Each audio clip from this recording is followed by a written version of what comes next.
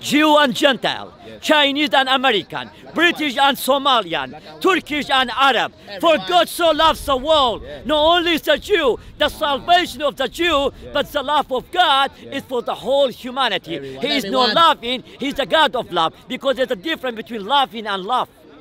Nicodemus, for God so loves the world, that He gave His only begotten Son, that whosoever believes in Him should not perish, but have everlasting or eternal life. Praise the Lord. Then He said, for God sent not His Son into the world to condemn the world, but that the world through Him may be saved. He that believes on Him is not condemned, but he that believes not is condemned already, because he hath not believed in the name of the only begotten Son of God. And this is the condemnation, that light came into the world, and men love darkness rather than light, because their deeds were evil. For everyone that doeth evil hated the light, neither cometh to the light, lest his deeds should be reproved. But he that doeth the truth cometh to the light, that his deeds may be made manifest, that they are wrought in God. Now, my God, He's the way maker. My God, He's a miracle worker. My God, He's a promise keeper. My God, He is what? Light in the darkness. Amen. Praise the Lord. That's why I left Islam. And transform them, and by transforming them, build them up in theosis, build them up in divinization, build them up in sanctification. So the third eye doesn't connect to God. How do you know this? This is a Hindu concept, a Hindu category, and we just don't. That whole language is foreign to me. Okay. We believe in communion with God through the presence of the Holy Spirit. Are you familiar with the acronym DMT? Dimethyltryptamine. No, I haven't. Dimethyltryptamine is a substance in your brain that you will release when you're sleeping. Allows you to dream and have your dream-like images. Yeah. If you take certain plants and drink the liquid from these plants, you will actually end up in a spiritual dimension where you will actually be speaking to something. Not necessarily God, though. I didn't say that. I said something. So my question to you is, are you aware of this? And are you aware even that some holy people back in the day would even do these things to make these connections and then come up with some ideas what was going on? Let me address that point, because there are religions that use drugs to induce spiritual states.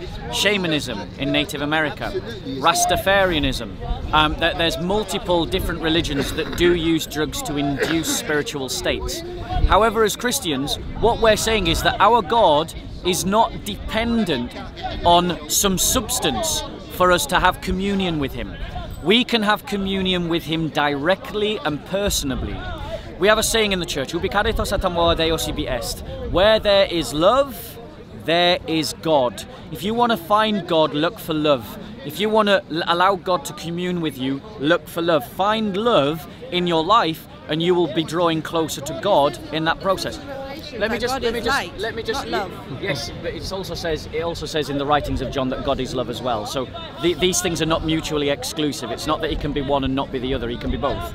In terms of I want to address this point more fully, because I think what we've got to do is we've got to take a step back and think about our paradigm. You know what I mean by a paradigm? A paradigm is the whole structure of our worldview, the complete meta-narrative.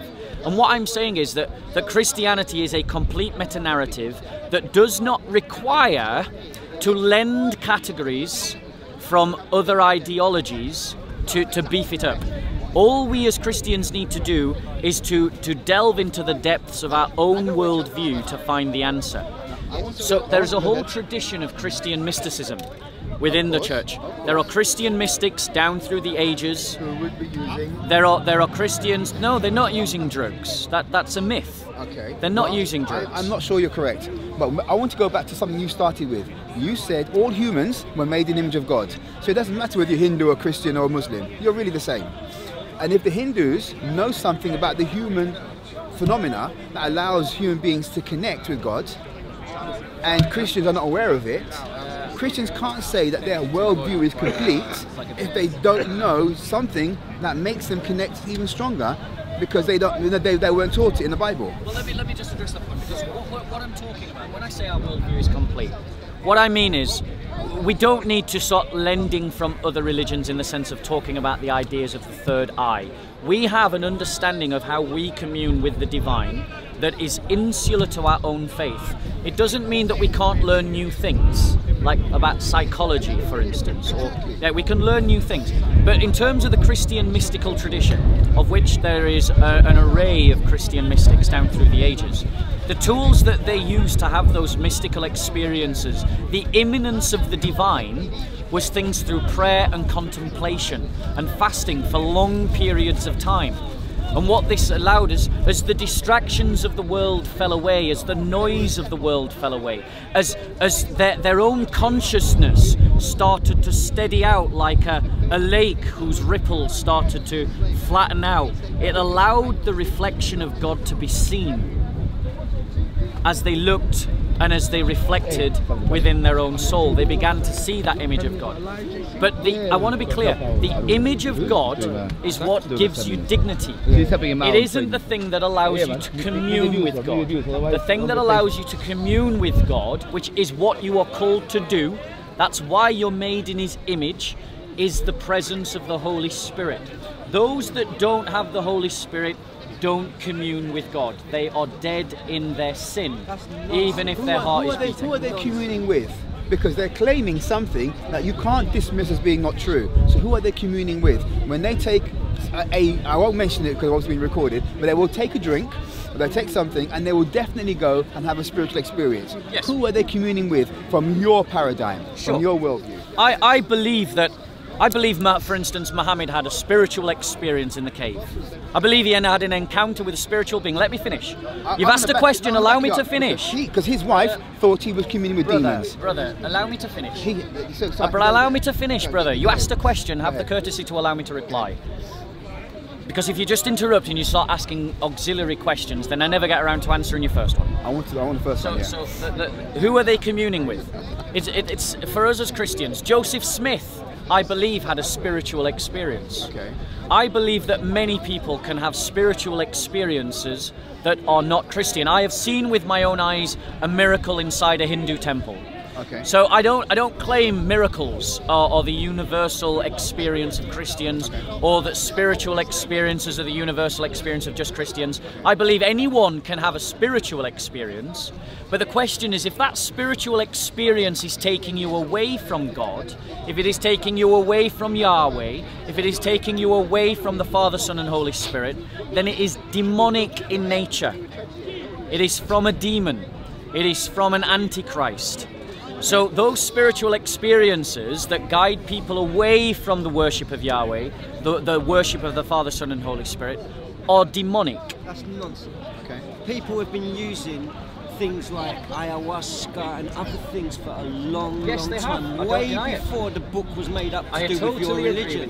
And those concepts that you're talking about, they're actual realities that people enter into. I don't deny the realities. I'm not denying the realities. But you're saying unless it's conformed into your strict little box of being Christian, or to do, then it ain't a real thing. That's nonsense. No, you did, brother. How can you disrespect the Allow me to shamanic reply. peoples, the tribal peoples around the world, man? Allow me to reply. I say it really easily, because I'm not denying the reality of the experience. I'm quite willing to accept that they are having spiritual experiences, but just because they are old does not mean that they are leading a right. The reality is God has chosen to reveal Himself in history, firstly through His people Israel, that He set up and established as an example to the nations, as a way of demonstrating His power. And I'll give you an example of what that looks like. There are many peoples in history that have disappeared from the histories. We can no longer speak of them, such as, for instance, the Picts of Scotland. Just spoke of them. Yeah, but as a historical point. Their culture has gone, their sense of identity has vanished, they're no longer present. The Jewish people have survived thousands of years and numerous attempts to wipe them out, one of which most recently was done by Nazi Germany. But they survive. Why? Because God has made a covenant with His people that He will be their God and He will preserve them. Many other nations have gone through horrendous events like the Jews. but they've disappeared from the histories. The Romans wiped out entire peoples. Yes, they did. Yeah, but they didn't wipe out the Jews, despite the fact that they attempted to. Okay, I'm going to say something controversial, but we'll go with it. Have you heard of a book called The Secret Memoirs of John Mackey, written in 1733? Have you ever heard of this? No, I've never heard of this. Right, John Mackey was in the 1600s, he was like a 007, he was a spy. And he was spying on the royal family that was kicked out of England. The Jacobites, the Stuarts. The Stuarts. Yeah. Yeah, he was spying on them to make sure they didn't come back to reclaim the throne. Yep. Okay. More the pity. Up by the Jacobites, up by the Stuarts. Anyway, but the point is this. He was spying on them and he basically described what these Stuarts look like. Yeah. The aristocracy of the time who were living in France. He described them. Okay. Let me go back one step further. When Cicero came to this country with the Roman army, I mean, he took back a long way. I'm describing. There's a huge gulf between Cicero and the guy you're... 1600s was the Stuarts. Now I'm going to go back even further, nearly 2,000 years before the Stuarts. Yeah. Cicero was in this country describing the original Britons, the Britons, and he described them in a similar way to the Stuarts were described in the Secret Memoirs of John Mackey, in a similar way. Do you know what the original Brits look like? You or me? In the time when the Romans came here? With respect, I mean... The Britons, ancient Britons. What with respect, this just seems to me like hopping randomly from one topic to another. People being destroyed and being erased from history. We're going to that point. Yeah. And I'm saying to you, there were a bunch of people living in this country, the Brits. The Celts were, we know what happened to the Celts. They were driven right back to the brink of destruction by the Anglo-Saxons. That's and right. the Anglo-Saxons themselves were driven to the point of destruction by the Danes. I know the history of the island. My family's been here for 1,000 years. It's part of my history. Cicero told me in his books, in his writings, he said that the ancient Britons, some of the tribes look like me, not like you. That's fine. You look like... I'm not even going to... No, I'm explaining something. And then around the time when Oliver Cromwell had a punch up with the Stuarts, and he rounded up a whole bunch of people in rebellion, and he sent them to America and the Caribbean, and those guys look like me. Okay. In other words, there were ancient Britons living reply. in the Caribbean today. Allow me to reply. Who don't even know they're British. Allow me to reply. What I think, brother, is I would seriously encourage you to look critically at the history that you've accepted. Allow me to finish. I allowed you to finish. I agree. Because, unfortunately, there is a tendency to adopt these kind of conspiratorial theories that are, in essence, ridiculous. Why is they it are wrong? ridiculous. Allow me to finish. Allow me to finish. They are ridiculous. Because? They are ridiculous because the evidence of history is quite clear. But and then this is such a minor point. I really don't want to lose something much more important to this minor point. The evidence of history is quite clear that the ethnos that lived in Britannia from Roman periods was white. I'm guessing by look like me, you're referring to the colour of the skin. I'm guessing that's what you're referring to. Now, we know, bro, that all human beings were black at some point. We came out of Africa. I've got no problem with that. We know that the very first Europeans looked more like you than they do like me. We became white over time. I've got no issue with any of that. But what I'm saying is, there's something so much more fundamental that you're missing, which is that with the deepest of respect, you come across to me as someone who's picked up an idea from over here, and you've picked up an idea from over here, and you've picked up an idea from over here, and you've brought it all together and you're trying to make sense of it all into one coherent narrative that makes sense.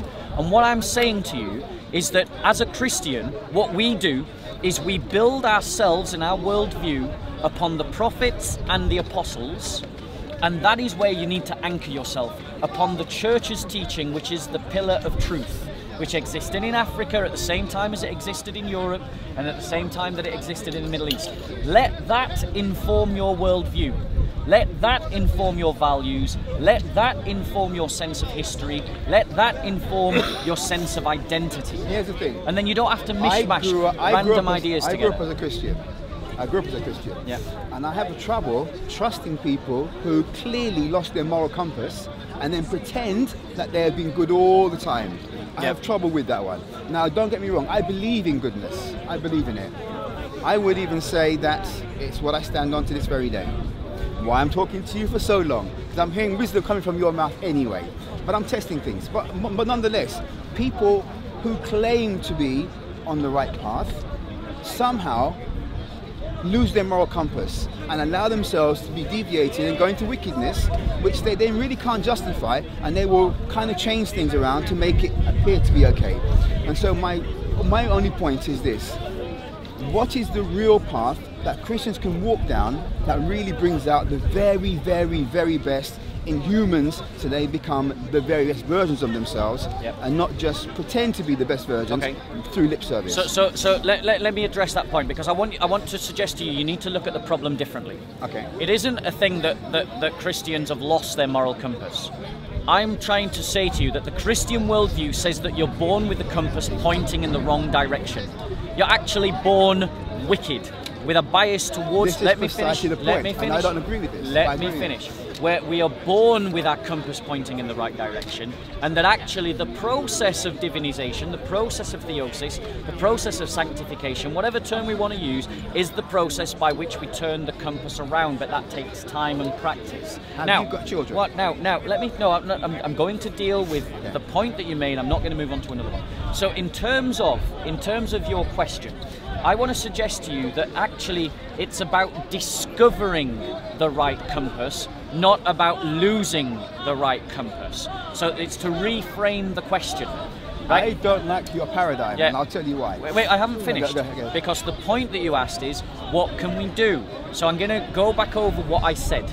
So the way that we do it, now bearing in mind, let me get through it all before you interject. The disciplines, because now it's going to be on camera, which means you can come and reference it on the camera, okay? So you can reference it on the film. The disciplines. When we can find you on YouTube. SOCO Films. SOCO Films. SOCO Films. Are these your people? This is SOCO Films, and this is the second best channel in Speaker's Corner for content over everything. Content over everything. Over console, COE. Okay? Yeah. But this is the best channel. I think you're paying him very well. This is the best channel. Trust me, he pays me nothing. He pays me nothing. So in terms of these are the things that you and anyone else who's a Christian can do. Yeah, sorry, I want to write down. Yeah, okay. Right, so you've got 7 disciplines: regular prayer, regular fasting, regular periods of self-reflection and private personal examination, regular giving alms to the poor, and especially those within the church, regularly evangelizing, regularly studying the faith. Live inside a Christian community. Don't just attend one once a week on a Sunday. In addition to those 7 disciplines, cultivate the virtues of having a mindset that has faith and faithfulness, that has a mindset of hope and love and prudence and charity and chastity and simplicity. Practice a mindset, have that kind of mindset where you ascribe those things with value so that you live a life accordingly. At the same time, reject things like lust and envy and wrath and jealousy and gluttony and apathy for the soul and care for the soul. Reject those things. In addition, practice the sacraments, the receiving of the body and blood of our Lord, receiving of baptism, confirmation, the sacrament of confession, the sacrament of marriage, the sacrament of the anointing of the sick, the sacrament of the anointing of the dead. Receive these sacraments, cultivate the virtues, practice the disciplines, and resist the devil, and he will flee. And this is how you will allow theosis to occur, because you will create space through all of these things for the Holy Spirit to work in your life.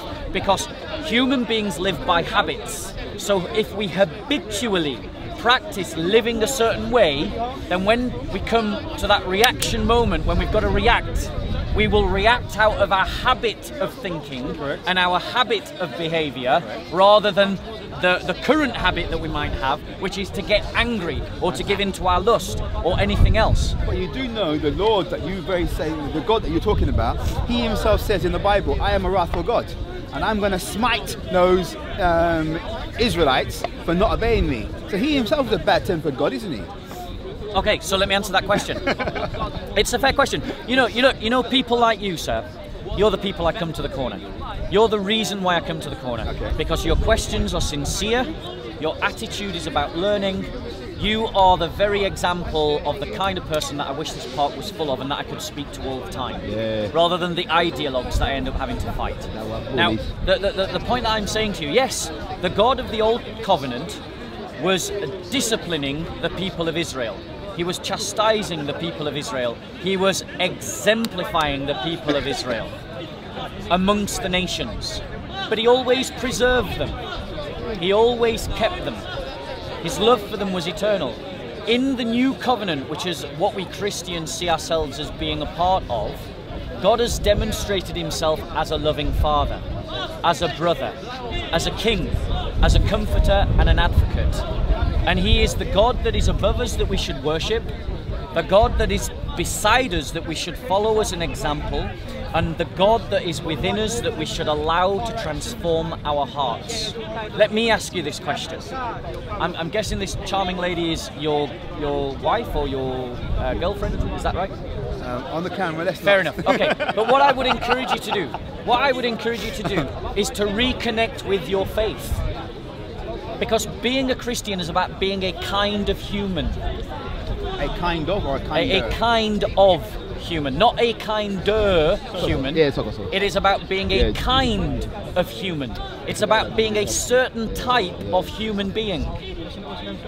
And we read the scriptures and we see all these stories in the scriptures, and then we think to ourselves, well, how does a story about Jesus being taken up to Jerusalem as a child inform my life? How does that inform my life? How can I base my life upon a story like that? Well, the reason for that is that it presents us with images. Yeah? Hello. It presents us, that's some strong wind, it's blowing the camera. You want to put the stabilizer? Yeah. Let me just grab that one for you. It presents us, the Bible presents us, I'm going to give you a way of reading and using the Bible.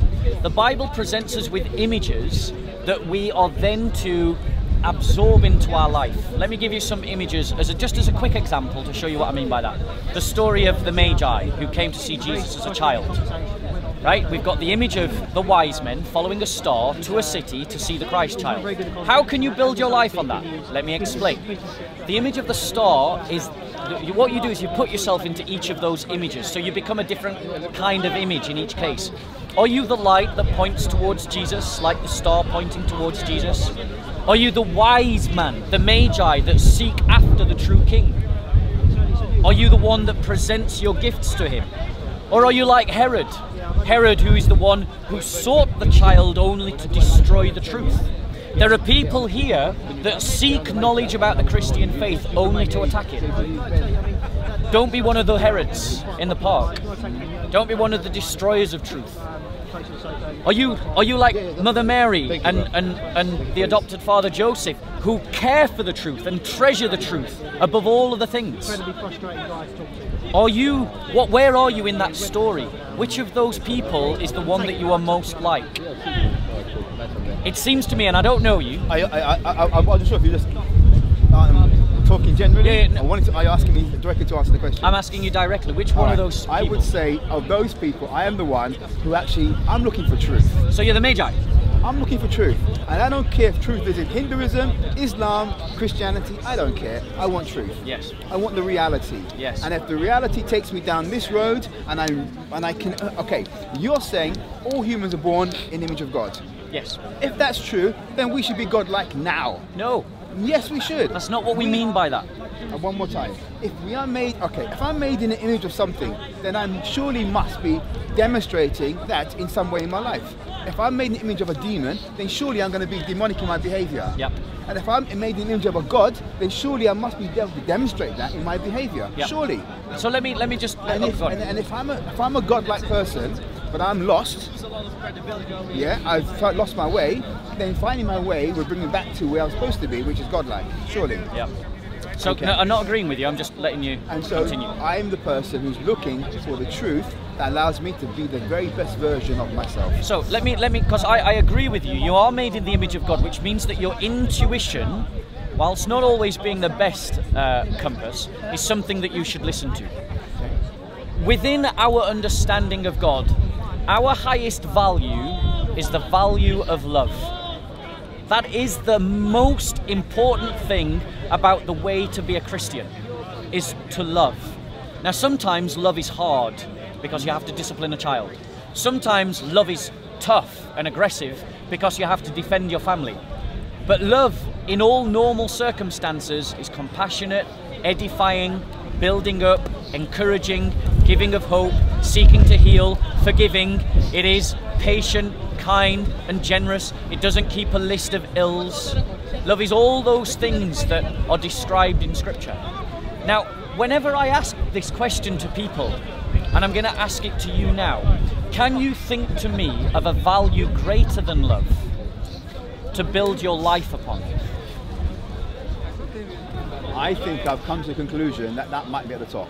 Right, and every person I ask, whether they're Muslim, Jewish, Hindu, says exactly the same. So what you should do is you should find that religion that corresponds to this intuition. Now, when you look at Islamic theology, by contrast, yeah, I could use Hinduism. Let's use Hinduism, since you've mentioned it, you've referenced the third eye. Within Hinduism, the highest value is devotion. Devotion through ritualistic practices. So you see these shamans who will, cover their body in ashes, and they'll fast for days. I mean, they put everyone else to shame with their fasting. And they'll do things like, there was one particularly holy man in India who had not sat down for 30 years. Can you imagine? He'd not sat down for 30 years. Because in Hinduism, in the Hindu worldview, the idea of religio and devotio religio, religious devotion, is the highest value. It's more important than love. So you have examples, such as the example of Suti, which is the example of taking your wife and throwing her on the funeral pyre. Yeah, so the husband's burning and they grab the living wife and chuck her into the flames, because the idea of devotion is the highest value. Yeah? Now look at Islam, just to give another example. The highest embodiment, the highest value in Islam is submission. You should submit to Allah in anything He says. You submit even if your conscience tells you not to. You should submit. So their highest value is submission. The Hindus' highest value is the idea of devotio religioso. The highest value within Christianity is caritas. And yet your conscience tells you that caritas, love, is the thing, the highest value to build your life upon. So listen to this intuition. Your image of God within you is speaking to you, like the northern star. But the religion, the image of God within you, the image, the imitatio Deo, the image of God within you, is not just there, pristine. It's muddied. It's covered in dirt. It's an image, but it's covered in filth, which we call sin. We have to recover that image in ourselves through those practices, sacraments, and disciplines that we've talked about. Which is what we've just talked about, the idea of the disciplines, the sacraments, the cultivation of virtue, the resistance of the sinful nature. I hope that helps you. Can I ask you, bro, what's your name? Miles. Miles, I hope everyone prays for you, Miles. I'll be praying for you. Do you have a Bible at home, Miles? Absolutely. I would encourage you. I even have a Quran at home. Right, I even have a Bhagavad Gita at home and a Mahabharata at home. I also have a Quran. I also have a Bhagavad Gita. I've got a Book of Mormon. I can tell. A Book of Mormon. I've got some of the writings of the Bible Allah. I've got the Popol Vuh from America as well. So what I would encourage you to do, I'm going to give you some exercises about how to read your Bible, and these are for anyone else that wants to do them. Yeah? You can get all of this off SOCO Films. SOCO. SOCO. SOCO Films. Okay. So, in terms of this is a way to use your Bible to help you. When you're reading the stories, one of the exercises that we do, I'm going to give you 3 ways to read the scriptures. 1, the exercise of the Lectio Divina, which is the divine word. So you read the word, you just read it once all the way through. You just focus on the words. You just read the words. You let them flow over you, and you start to try registering in your heart which verse or line or word creates a vibration within your soul. Then you read it again, okay? And you see if that vibration reoccurs. If that vibration reoccurs, you read it again. And then you take a moment to pause and reflect on your life and about how that particular passage, that particular verse speaks to your soul, and how it can begin, how you might need to change or adjust, or to celebrate or rejoice in what that vibration within your soul has given you. So that's the Lectio Divina way. Another way is the idea of the images and the idea of meditating upon the images. We use, because it's still Christmas, today is the last day of Christmas, everybody. Yeah. It is, but that's a separate topic. We use the idea of the Magi, Herod, the Joseph and Mary. Right, you imagine yourself as the characters in the story. Am I the Pharisee that's attacking Jesus? Am I the woman that is having the blood clot? Am I like the star? You imagine yourself in the star, and you think you imagine yourself in as one of the images in the story, and say, how does that impact my life? How does that flow out in my life? And then so that's the idea of the meditation. The final way is you read it in the sort of theological manner. So I'll give you an example. The book of Romans, chapter 1, verses 1 and 2 says, I offer your souls and bodies to be a living sacrifice to the Lord our God, which is your act of worship as a sensible people, and be no longer conformed to the patterns of this world, but be transformed by the renewing of your mind. So you then think to yourself, well, what is the mindset that I see in the Bible? And you look for the key words, things like faith, hope, and charity. And you think to yourself, right, how do I implement that in my life? I'm told in Scripture that I shouldn't blaspheme against the name of God. I shouldn't act in vain, use God's name in vain, which means doing things in God's name that are against God's will. Yeah, so you sort of take a principle there, you discern a principle, and you apply it as a discipline in your life. So there's three ways there that you can read the Bible and use it to apply to your life. And you might also find it interesting to read about the Christian mystics and about the mystical experiences within Christianity. Because we got a whole tradition there. We're not some dry legalistic religion. Anyway, God bless. Thank you very much. You look after yourself. Blessed day. And you, sister. Subscribe, Sister, like, do you and have a Bible? I do, yeah. Brilliant. Then peace with you. Merry Christmas. Subscribe Merry to the Christmas. channel. SOCO, it's SOCO Films. Yeah. Alright, thank you. So what's your name? What's your name? Miles.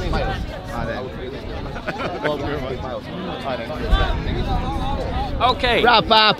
Wrap up. So What happened there?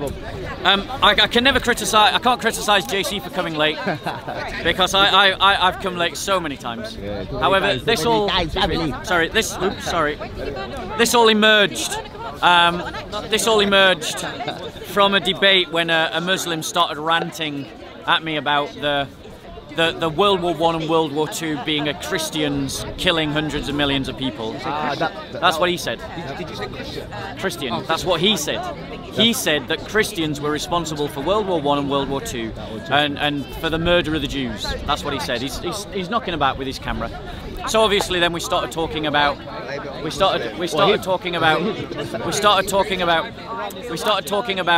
anti-Semitism within Islamic teaching and the anti-Semitism of Muhammad and what he did and what he taught will happen to the Jews. And then we got talking about the slave trade, the Islamic slave trade, the Christian slave trade, and the fact that Christians fought against slavery for 2,000 years. And from then we ended up talking about what it means to live as a Christian, and that's where we're up to. And hopefully, guys, you've all taken something worth doing. 7 disciplines, cultivation of a virtue ethic, resisting of the 7 cardinal sins, the practice of the sacraments, and you know, a knowledge and reading of the prophetic and the apostolic writings, and getting that into your heart and your life. That is the way of being a Christian. Thank you. Okay. Thank you, Bob. There we go.